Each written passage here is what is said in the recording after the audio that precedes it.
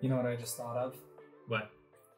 We need a couple more sounds on our soundboard. Yeah, we do. We need the just, it's an obligation siren? to have that. Yeah. Can we put a vuvuzela? What is a vuvuzela? Why do you do this to me? Do you remember? There's a reason people think that you're the smart guy. You are, number one, first and foremost, but you do this to me. Yeah. Raise your hand out there if you've ever heard of a vuvuzela. Of course they have. Did you watch the World Cup and they all had those long horns? Oh, yeah. And then they got banned from football? Oh, I didn't know that. But they got banned because they were so annoying. That's a vuvuzela.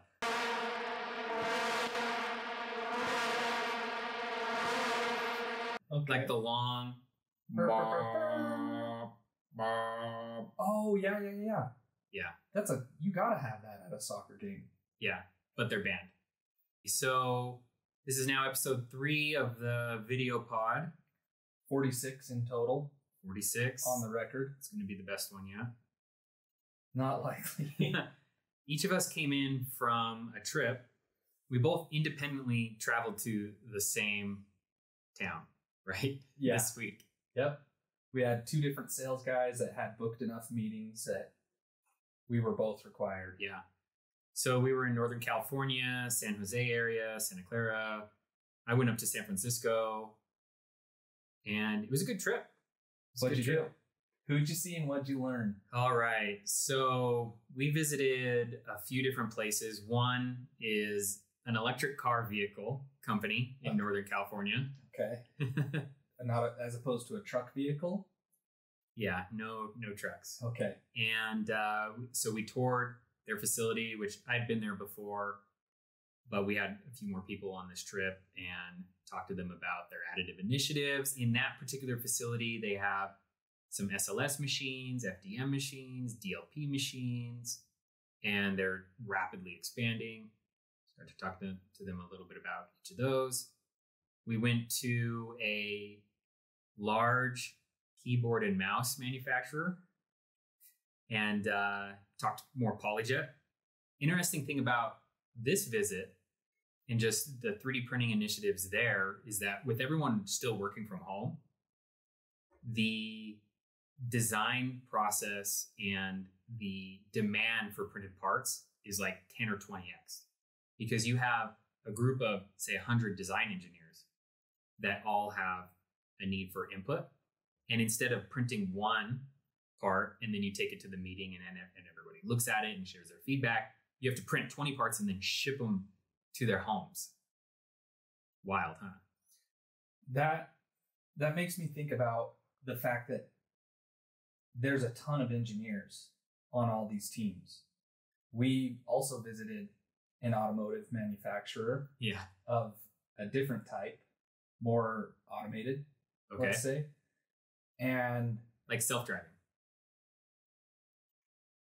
I'll just say it's more automated. Okay. Anyway, when we're driving around downtown San Francisco, I actually can't keep track of how many self-driving vehicles are on the road. Really? I didn't even notice one. Really? Mm-hmm. There were times where I saw 2 or 3 in a row. I wasn't paying attention. They have passengers, but they have all the equipment on the vehicles. Okay. I've seen the LiDAR and everything. Yeah. Yeah, test vehicles. Oh my goodness. That reminds me of my YouTube of the day. Oh. You're gonna jump right into it. No, I'm not. I actually, while you go off on one of your monologues, I'm gonna go find it. I don't have monologues. What are you talking about? I'm gonna go find it and then I'll implant it into this episode. Okay. It'll be strange phrasing. It'll be very organic. But no, getting back to the number of engineers that are at these places, we had some discussion with them, and the guys that we had a discussion with were kind of the print lab owners. Yeah. There's four people in there that are basically creating all these parts for the engineers. So they're not engineers themselves. And he was telling us, like, yeah, we have X amount of engineers. We're going to double that in the next year. Our goal is to double it. Why We heard the same. Why do these companies have goals to grow the company? And not just engineers, just like in general? Yeah, the company. Like they're like, oh yeah, we have, and this number is not the number, but we have 500 employees. We want to have 1,000 by fall. We want to have 2,000 by next year. Do you know why that is? Well, sort of. Like, for one, companies need to grow. They have. Is that how they show growth? Well, how do you grow? Like, you can set a goal. We want to double our revenue in 5 years. Say that would be kind of a typical growth target. So we want to double our revenue. Okay. Well, how do we do that? And we just make a company twice as big. Increasing the size of the company is a component of that. What's the ratio? It's going to be different for everyone. But you would say, how do we do that? Well, perhaps we could double the number of products that we output, right? Or increase the sales. Or you have these different vectors for growth, and a lot of them include more manpower, right? On the design side, or on the distribution side, or on the production side. And so especially if you're a larger company where you have already a lot of employees and you already have a long history of growth, you could predict, hey, we know that if we're going to see 30% growth, that means we're going to have to grow our design department by 10%. Something like that. Make sense? I suppose. But companies do have to grow. Organic. The same way nations have to grow. Like, imagine that's the whole idea of like a recession, negative growth, but you still have to grow. You have to grow because everything becomes more expensive. You have to open up new opportunities to employees. A company that's not growing is dying. I get that. It's interesting for me to be like, we are planning to have X amount of people, and not, hey, this project demands X amount of people. Yeah. Or we have the need for these people because X, Y, and Z. And it seems like the number of people are the target, not the throughput or output, I guess. Yeah. It's maybe just a different way of framing a growth. It's weird.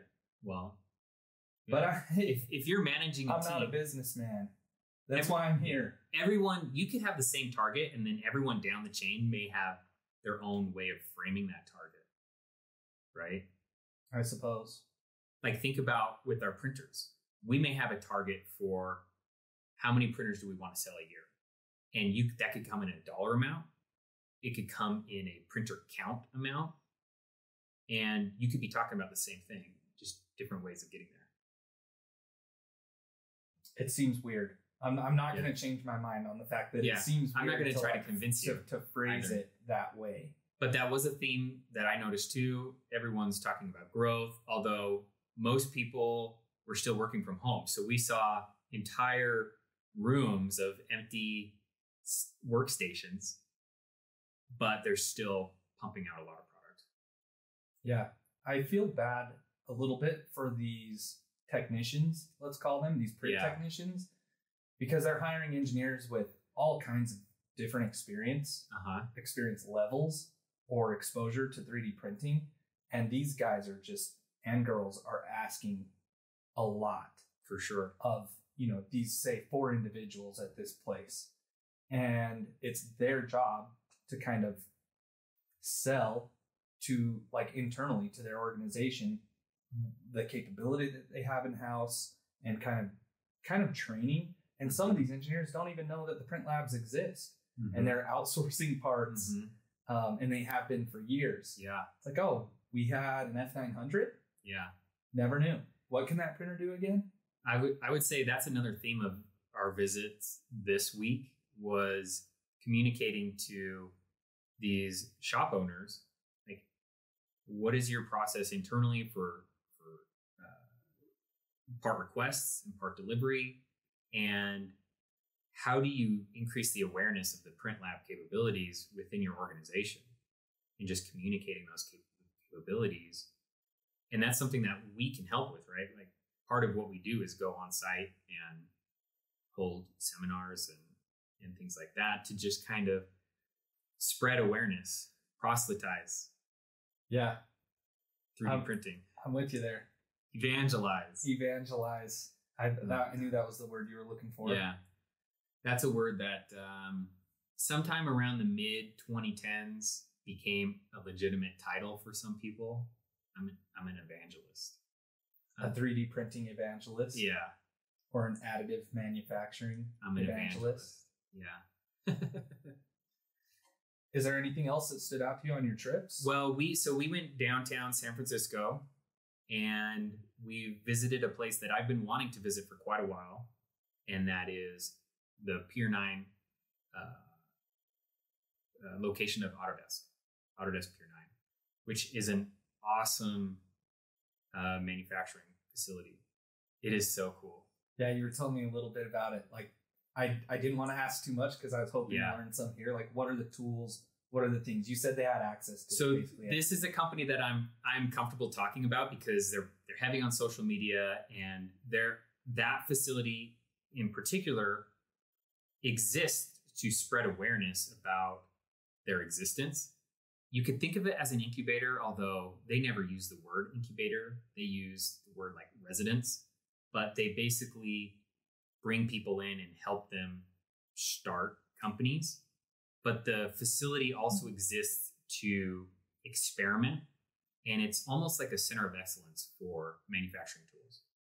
And they're shifting a little bit away from like a maker-oriented mission to more manufacturing-oriented mission.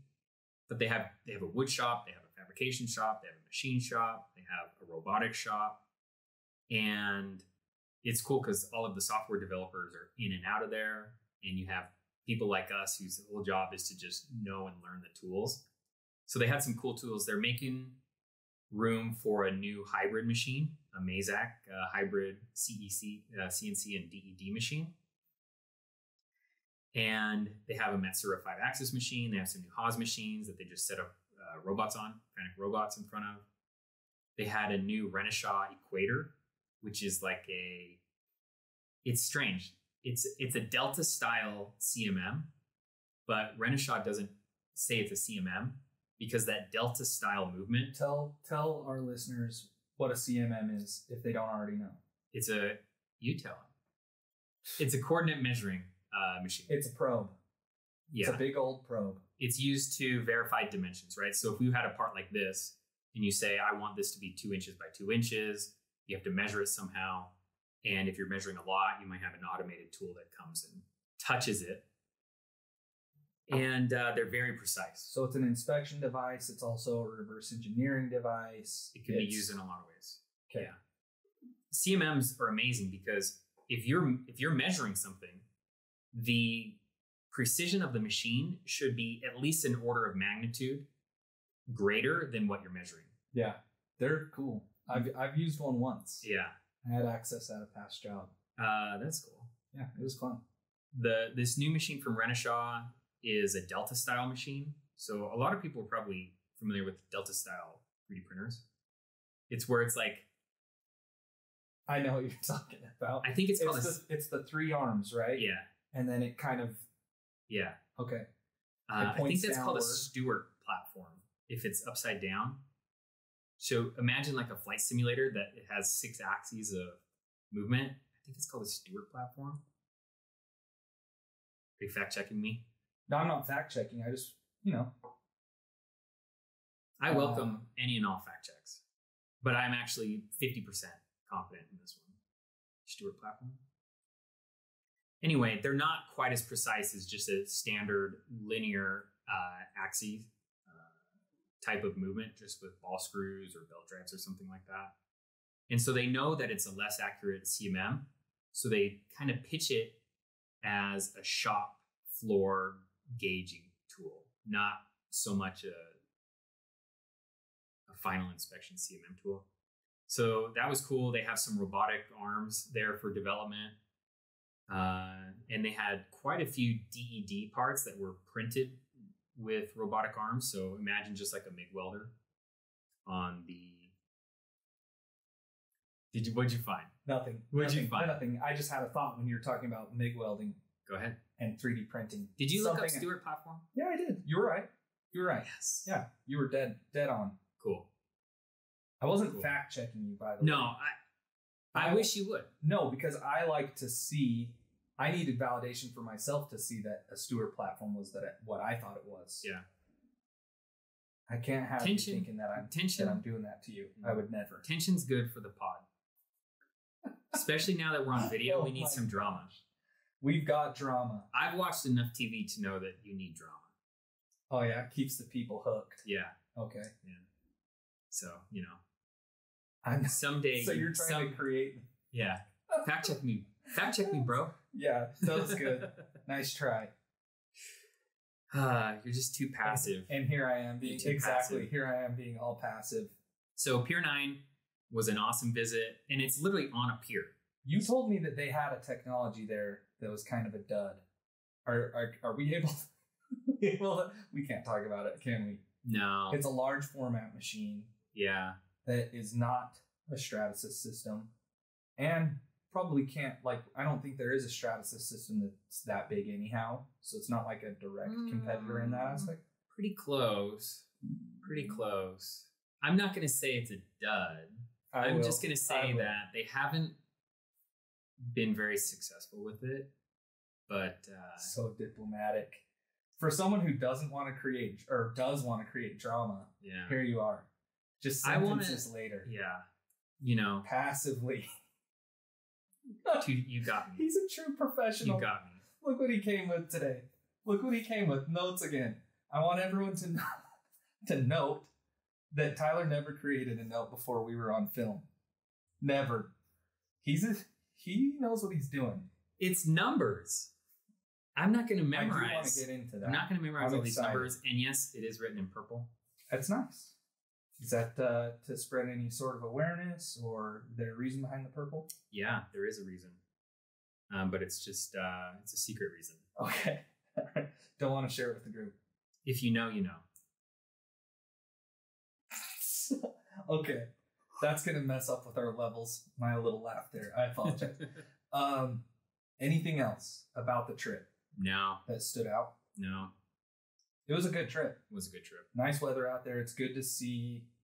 It was our first flight that we didn't have to wear masks if we didn't want to. We did need vaccination records everywhere we visited in Northern California, which was kind of different. But, you know, officially, it's Fauci official now that COVID's over. Is that right? Yeah. Big news. As of this week. You heard it here first. Yeah. Probably not. Second. You heard it here second. You heard it here. Yeah. Everyone's ready to get back in. And you're starting to see people trickle into the office. That was kind of the feedback. Like, you have people coming in once a week, twice a week, get more and more. It was refreshing. I think people there are happy about it. Everyone was so eager to show off the tools that they had collected over the last couple of years. And yeah, it was good. It was a fun trip. Mm-hmm. Right. So what do we got cooking here? We have something fun. Okay. We have something fun. Remember how we told everyone we would never advertise? Oh, yeah. We're really going to pat our pockets with this one. I got an advertisement. Okay. This is fresh in. Fresh in? For you, print heads. Are we going to tag team this? Yeah. Okay. Do you want me to start, or do you want to start? You can start. Okay. I haven't actually read it yet. Oh, you haven't? No, that'll be even more fun. Yeah. Okay. So we're going to talk about the Material Minute. And this is the official sponsor. The official sponsor Material Minute. Of the Material Minute. Okay. And I have a script for the Material Minute. Oh, wow. But we'll get into that. After last week, you needed it. I went back and watched the video. Was it bad? Was it bad? Oh, my gosh. And it was like... Let's not talk about it. Okay, let's go. Was it cringeworthy? No, it wasn't cringeworthy. It was just nowhere near a minute. Well, this one should be well under a minute. Okay. I think. So is it material under a minute? Shut up. It's the Material Minute. And today it's brought to you by Juicy Filaments. Juicy Filaments, okay. Hey, print heads. Are your FDM parts lacking that glossy luster? Do friends and colleagues give your parts the stink eye? Have you ever thought about hanging up your calipers because additive manufacturing, 3D printing, might not be your forte? Don't give up. Get juicy. Yes, run. Don't walk to your nearest filament provider and purchase Juicy Filaments today. Juicy Filaments are guaranteed to provide the most radiant prints, and our 2022 spring colors are available now while supplies last. Be the first one in your makerspace to print with Eggplant Parmesan, our Royal Plum PLA with ectospasmic silver flecks. Backwoods Bayou blended ABS for all your camouflage needs. And finally, our best blend yet, Waterworld. Our juiciest oceanic PLAs have been meticulously hand-woven into dramatic wave-crashing hues. Juicy Filaments are manufactured with state-of-the-art positronic reverse helical filament winding spindles in our Juicy labs. Each Juicy Filament comes sealed in talaxial-coated hyperbaric reusable satchels to preserve its effective juicy elements. I can't believe you aren't ordering Juicy Filaments right now. And thank you for sponsoring the Material Minute, Juicy Filaments. So if you couldn't tell, that's all fake. That's all fake. That was just for fun. Longtime listeners will understand Juicy Filaments. What do we call longtime listeners? Printheads. That's right. Which is thank you to the writers of the Juicy Filaments ad reads. Yes. Printheads. We really appreciate it. Okay, what's our Material Minute? Material Minute today. Yeah. Are you ready? I am ready. You want to start a stopwatch for me? Make sure I actually. Oh, I can see. Go. ASA. Will you hurry and tell us what ASA stands for? No. Acrylonitrile styrene acrylate. Okay. That is the toughest one for me to remember. Is an all-purpose prototyping material with exceptional UV stability, especially suited in production parts for outdoor, commercial, and infrastructure use. ASA won't degrade with prolonged outdoor use and is accurate, stable, and very durable. Z-strength ratio is 91% as compared to 87% with ABS. Mechanical properties are almost identical across the board. The end. That's it? That was like 15 seconds of actual material information. I could have slowed it down. You should have. ASA is a great material. We really like it. Comes with a matte finish. Wow. No. Too short? What? Okay, I'm going to time this out better next time. Yeah, you're fail. kind of doing this. Overcorrection? Yeah. Okay. You'll get it. You'll All right. get it. That was good information, though. It's UV stable. Yes. And what's the anisotropy ratio? 91%. 91%. Yes. I would say it's Actually, 9%. Wait, what? You want 9%. Oh my. Okay, well, according to Stratasys, this is how they lay it out. Z-strength ratio is 91%. Please, will you tell us how that works? You explained it to me earlier. Made sense. This is what you're good at. Let's hear it. Okay. Superpower boy. So what you would want to do is, let's say you're talking about tensile strength. Take the lower number of tensile strength, which is usually upright in the Z direction.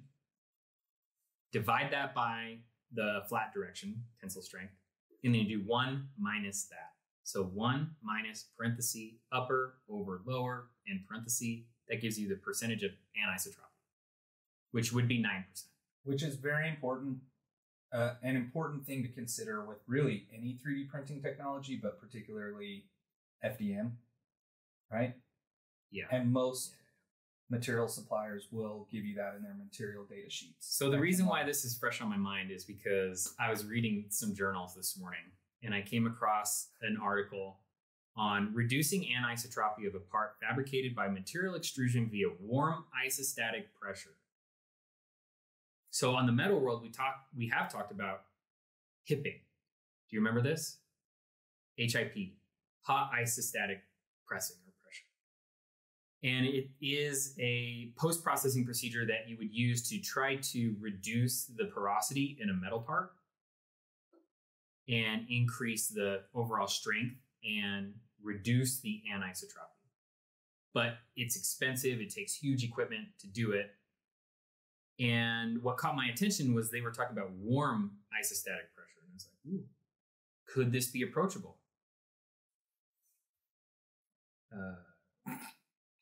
It's not. It's still not approachable. Okay. So a warm isostatic pressure in this case was a two-step thing: annealing, and then the whipping process. warm isostatic pressing. It includes some heat and pressure. And that's where I was like, is the pressure going to be low? It's not. It's like 100 bar,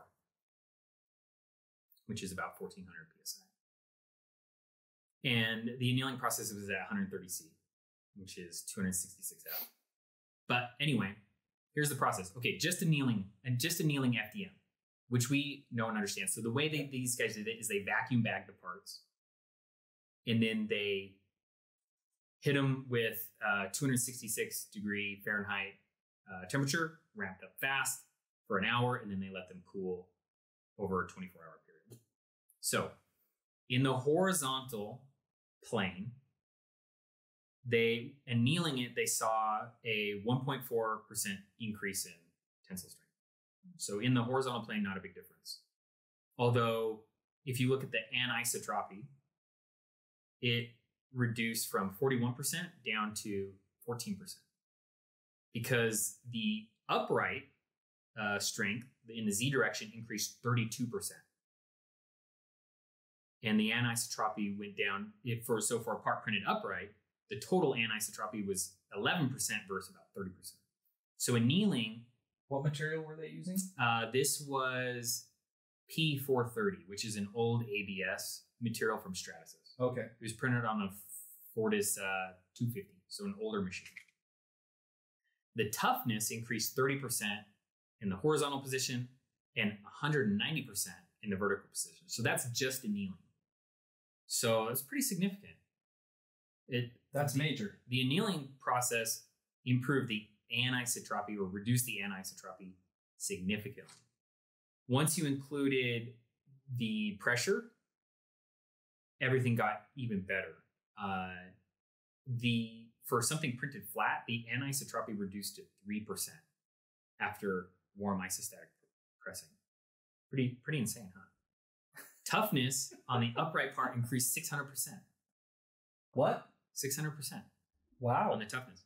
So this came out of Korea. I thought that was a pretty interesting article to put some numbers to. Let me ask you something. Yeah. Because while that's all really impressive, actually, do you think people are willing to adopt that type of post-processing, or are they just likely to look for a new technology? Some. I would say if you're prototyping, you're not going to go through this. So is it our job to spread awareness that this is possible? Yeah, that's what we're doing. That's what we're doing. It is. It is. When we speak, people listen. At least 5 or 6 people listen. At least 5 to 6. And they're all named Jeb. Yeah. They're all employees of GoEngineer. Yeah. They're all named Jeb.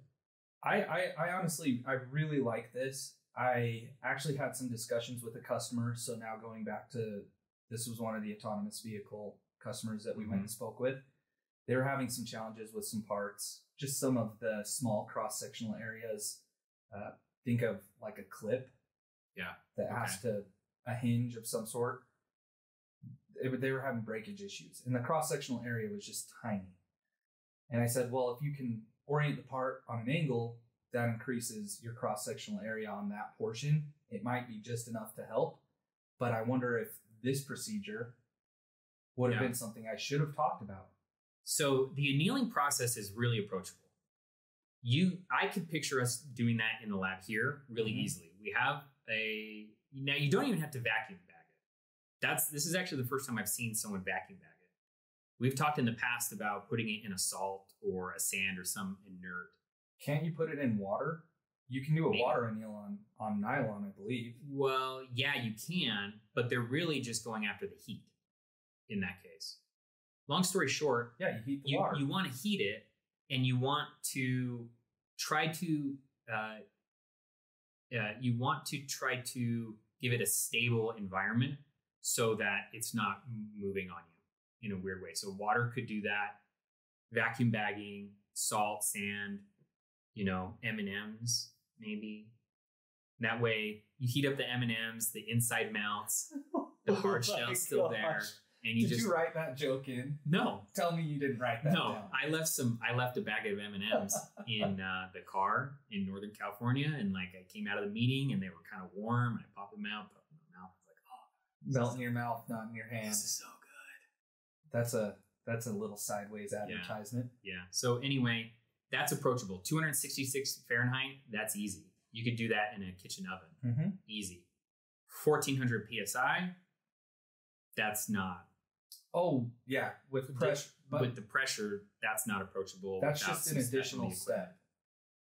Yeah. You could do this with just heat and see positive That's results. annealing.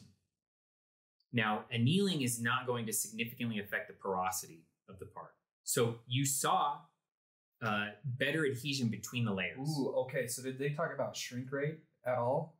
No, because no, they didn't. I would imagine the part is slightly smaller. I would guess yes. We're displacing the dead space. Yeah. It's got to be filled up with something. Yeah. I would guess yes. Yeah. But I couldn't quantify that. And they didn't, is what you're saying. Not that I saw. I mean, you can't expect me to read every single word in this. Okay. All right. So you didn't actually peruse the document. I absolutely perused the document. I didn't scour the document. That's what peruse means. No. Commonly fact check me. misused. Fact check me. I already know this Fact one. check me. I already know. Fact check me. Oh my gosh. I'll do it's it. It's like a child. A peruse is what a lawyer does with a document. A peruse is like what you do in the library and you're like, this looks good. This looks good. I can't wait to be right here. This is so fun. Scrutinize, wade through, examine, inspect. These are the synonyms for peruse. This is one of the coolest words because everybody uses it wrong. I happen to have learned this a few years ago, so I like to shove it in the faces of people like you. Yeah, it's pretty cool. What's an example sentence? Please use it. Basically, here's okay, one. I believe you. I believe you. Timeless hours in libraries perusing art history books and catalogs. Examine carefully or at length is the. Okay. It's fine. I feel defeated. You know, everybody's wrong sometimes. You're not wrong often. I'll give you that. I am wrong in this case. You wanted drama? I am wrong in this case. And my whole world is actually turned upside down. That'll mess with you. I feel like I'm spinning completely out of control right now. And I'm gonna melt down. Okay, let's get this back on track. We're gonna have to finish this episode. He's gonna walk out. No. All right. So I demand you change the meaning of that word. Last episode we talked a little bit about me having some notes that would carry over this week.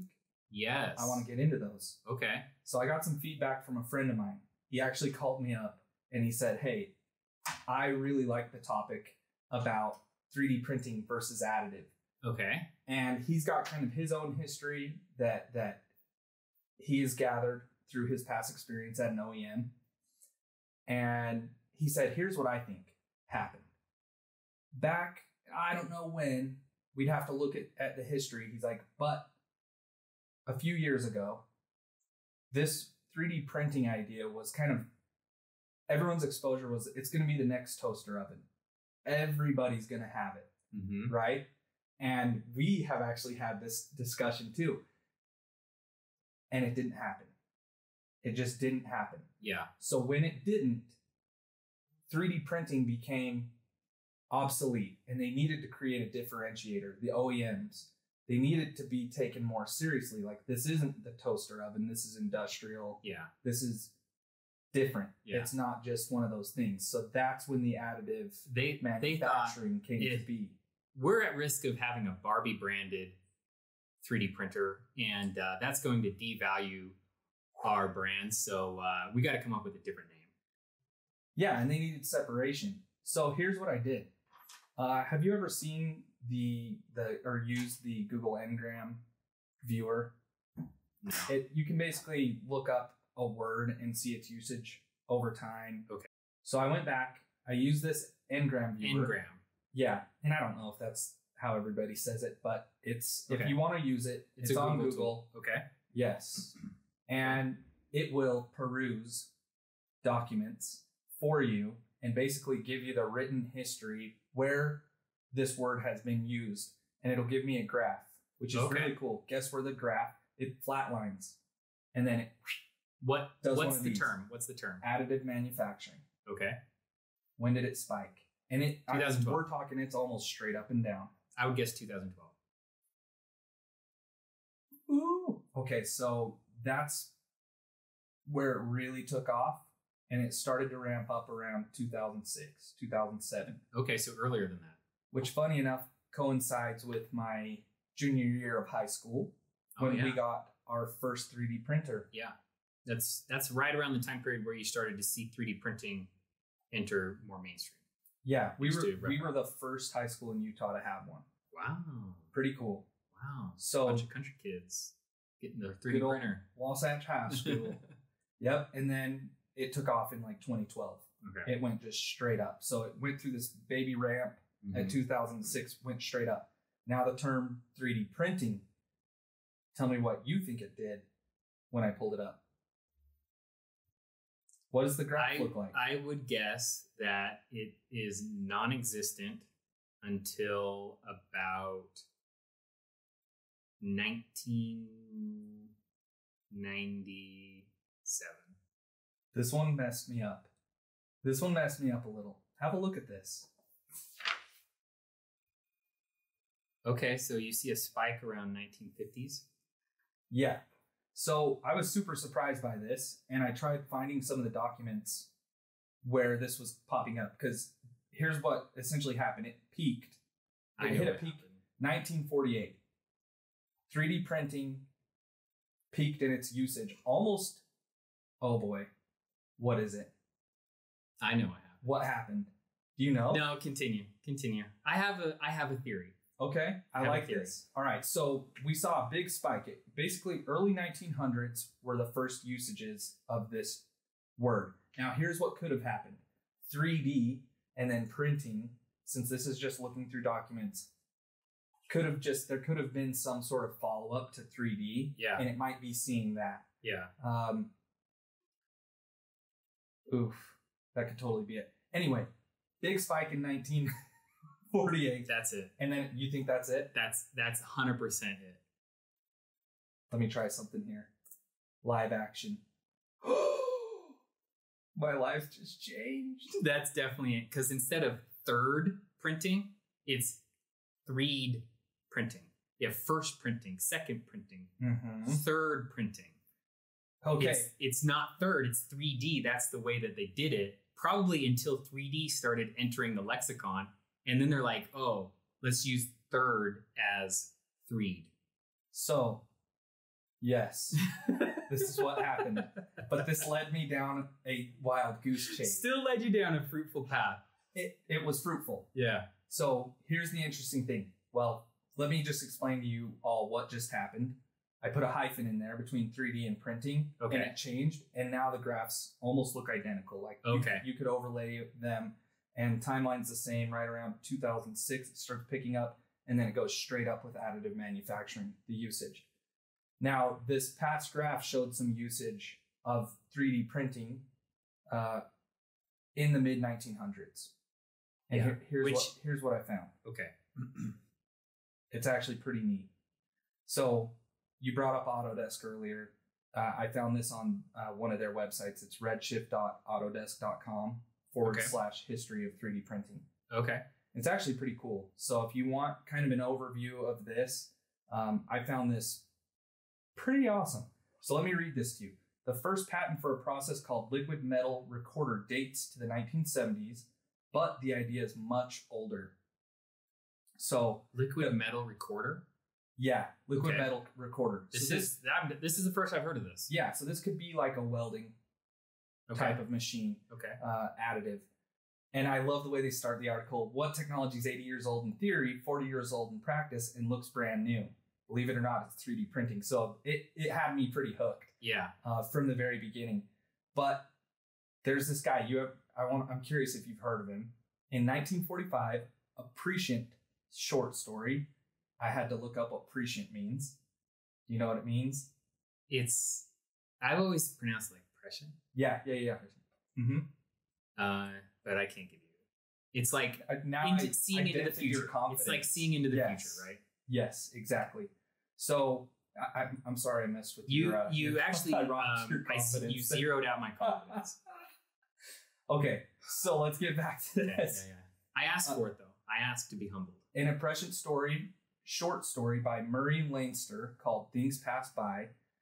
He describes the process of feeding magnetronic plastics, the stuff they make houses and ships out of nowadays, into this moving arm.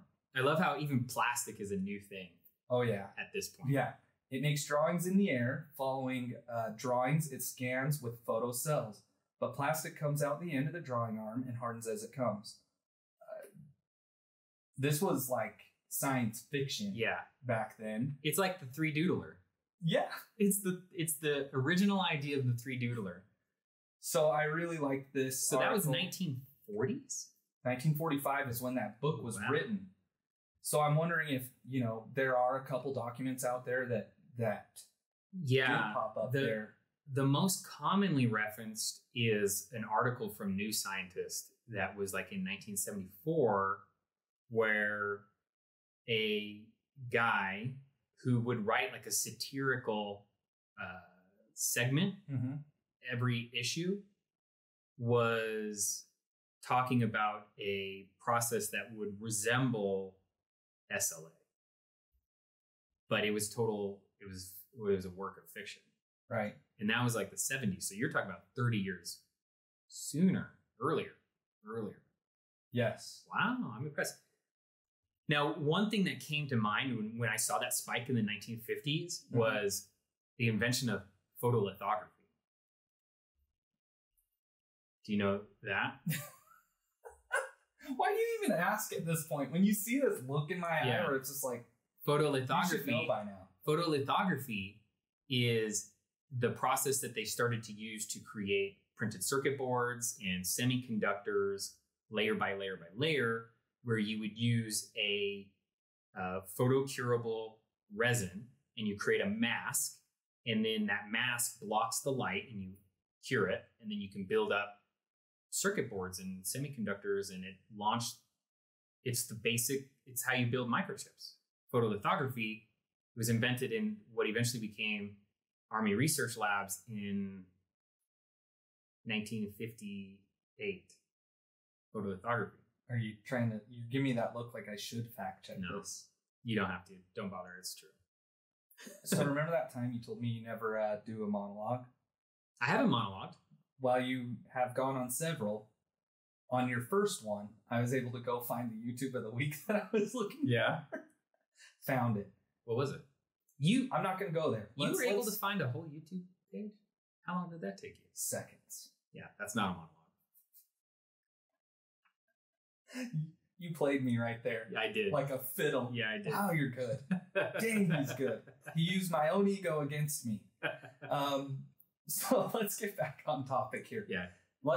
This got me down a path where it really got me thinking about the history. And I remember you and I have had conversations like way, way back when I started. And now I was wondering if you would kind of give us a brief overview, because the fact that you remember this all, like the godfathers of 3D printing, can you tell us who they are, when about they came up, or should we just reference people to this? Well, we can talk a little bit about it. So we were talking about that article in the 1970s, early research into stereolithography type technology, or SLA type technology, started in the late 70s, early 80s. And it's largely credited to a man by the name of Hideo Kodama. God, you're good. You are incredible. And he was working on some technology, and he was a lawyer. Yeah. I actually didn't know that. Yeah. That's cool.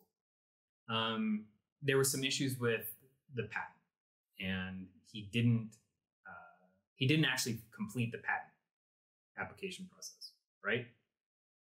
And then there was a French team that was also working on it. It says, at least in this article, it says his research published in several papers and resulted in his own November 1981 patent, but a complete lack of interest meant that it went nowhere. I don't know about that, because if you patent easy to look it up. Yeah, but so that probably would have been like 81. That's exactly when it was. And that should have protected the technology even if he didn't commercialize it. I don't know. And obviously we weren't there. So we're talking about secondhand, third-hand information. We weren't even a sparkle in our parents' eyes yet. Yeah, you don't want to know what I was. So I was about to talk about the French team that was working on it, and they went through the patent process. There were some issues, and then Chuck Hull came in and swooped in and what largely recognized as the first patented 3D printing technology with stereolithography, which stereolithography drew its name from photolithography. So he started the company 3D Systems and released, I think it was called the SLA-1 3D printer. Around that, so that's mid-80s. Gosh, you're good. Around that same time. I'm watching this. I'm kind of like going down this document in his, because it's in chronological order. Yeah. And you're like hitting all high points. So crazy. So around that same time, you had Carl Deckard working on an SLS, what eventually became selective laser sintering. He was at UT doing research there, and he eventually commercialized that under the name desktop. It was DTM, desktop machining, desktop manufacturing, which that company was acquired by 3D Systems in the early 90s, I think, somewhere in the 90s. And then at the same time, you had Scott Crump and his wife working on what eventually became known as FDM and commercialized under the Stratasys name. I think he filed for a patent in like 89. It was awarded in 92, I think. And then in the early 90s, you had Hans Langer, who started EOS and was a pioneer in selective laser melting. So powder bed fusion as we know it, or laser sintering as we know it. And that's kind of who existed until like the mid 90s. And then you had companies like Objet in the late 90s, SolidScape with wax printing. You had going into the early 2000s Envision Tech with the DLP printing. And a lot of these names are names that these company names are still around or have merged or been acquired by each other. But the big ones, EOS, 3D Systems, Stratasys, they go all the way back to the very beginning. So then you have the RepRap. This is where I really want to get into, because I think, it? Well, it's one of the things because it coincides, the growth and kind of just RepRap's first blast onto the scene was right around the time that we saw the spike in the usage of the terms additive manufacturing and 3D printing. So that would probably be like 2006 because 2005. And that's with Adrian Bauer. Yep. Bauer? Yep. Which one? It's Boyer. Boyer. But I'm sure you could say it either way. I actually couldn't remember if it was a W or a Y. It's W first, then Y. Oh, both. It's both. Yeah, Bauer. Okay. Yeah, and that launches RepRap, which was a 3D printer that could hopefully create itself, right? Largely create its own structural components. Could this have been what Ben was talking about, my buddy, when he talked about this may have been what started the toaster idea? Yes. These are going to be everywhere. Yes. Definitely, that's the origins of it for sure. Because at this point, you had printers now for almost 20 years. The prices had not come down in those 20 years. So they were more expensive than they are today. And not anywhere near approachable by your average person. And so RepRap was like, hey, we can build our own printers and for hundreds of dollars, and we can create plastic parts. And a good resource for people who may have not seen it for this RepRap story into the MakerBot story, into like the whole consumer-oriented printing is Print the Legend, that documentary. Have you seen that? Not yet. But you need to watch it. It's on Netflix, right? It is. It was on Netflix. I don't know if it's still on Netflix. I had it in my watch later. Print the Legend. It's good, but it's the story of basically how Bree Pettis became the richest man in all of 3D printing by commercializing an open source project called RepRap and turning it into MakerBot, and then being bought out by Stratasys for $400 million. $400 million? Uh-huh. My. Yeah. That's some serious cheddar. That is. Now, whether it was valued up to $400 million, and I actually don't remember the details because he secured the bag. He's got the bag. Yeah. Sorry about that. I don't even know what happened to him. He was around for a while, and they kind of gave him special projects. Like as a consultant? Like within Stratasys / MakerBot. But who knows? He's probably in the Bahamas now. Living in a concrete printed house. So from there, I mean, I think the origin of 3D printing is pretty cool. I thought, yeah, and I think largely we're still at the beginning of it. You know, people 100 years from now will be like, well, the history of 3D printing really started with the GoAdditive podcast, but before that were some minor pioneers in 3D printing. So let's talk about those people. Well, we are pioneers of our own type. Yeah. My family thinks I'm cool. I haven't even told my family about this. I know they wouldn't. One of my family members found it. How? I think on LinkedIn. Okay. Yeah. I haven't posted it. I've never told anybody about this. Well, maybe maybe it's time we do. Yeah, I just don't want it to get too famous. Well, our last video on YouTube didn't do so well. I did all right. There's literally dozens of views. Yeah. If you want to support Tyler and I, honestly, one of the best metrics that internally they're going to go by is our YouTube numbers. Write some bots, refresh that page 1 million times, jack up our views. Some printheads commented saying, hey, we listened to you on Spotify. Very nice comments, which you should talk about this and this. Yeah, we appreciate that. And we will take note of everything that you're curious about because we want to know what our listeners want. Yeah. And, you know, we appreciate the positive comments, but we also appreciate recommendations. And, hey, I saw this news story. Can you guys talk a little bit about this? We love that. Yeah. If you want to honor us, use peruse in an accurate you can thank me later for that, everybody, because I know that helped. Now here's the problem though. Let's say we go out into the world and we use it correctly. Mm-hmm. All you're doing is you're inviting exactly what happened here. You're inviting people being like, you're using that word wrong. It's tough. It's a tough world we live in. Yeah. Just because everyone else understands it incorrectly, does that mean you should just fall in line? That's why, it's hard. Well, we're getting to the end of this episode. We are. There's something I want to talk about before we leave, though. Okay. It's this guy right here. Yeah, some show and tell. So we've talked about this now for a few episodes, and it looks like you're set up to do a demonstration. I am. Would you mind helping me? Sure. I'm able and willing. All right. I do want to talk about it real quick. So this is the brake line straightener. You're gonna have to use the force. Use the force to like. There it is. Thank you. So this is ASA. So speaking of our ASA material from the Material Minute, brought to you by Juicy Filaments, that isn't a real brand. Is there a money reel that we're getting paid? No money, monopoly money.